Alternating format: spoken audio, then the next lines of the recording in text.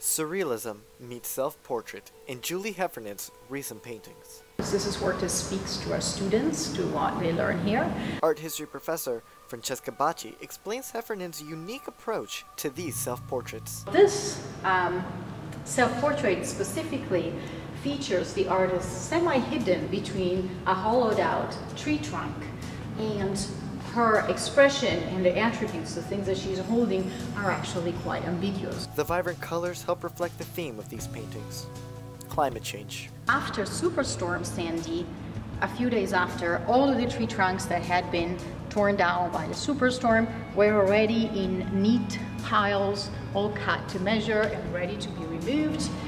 And she looked at this and said to herself, how quickly we set ourselves up to forget. Bacci says the paintings represent Heffernan's thoughts on how we're all equally in charge in helping the planet. We're equally in charge of doing positive action towards the planet and nature, but also equally responsible because we're woven into a system. Admission is free, and the exhibit will be up until March 3rd.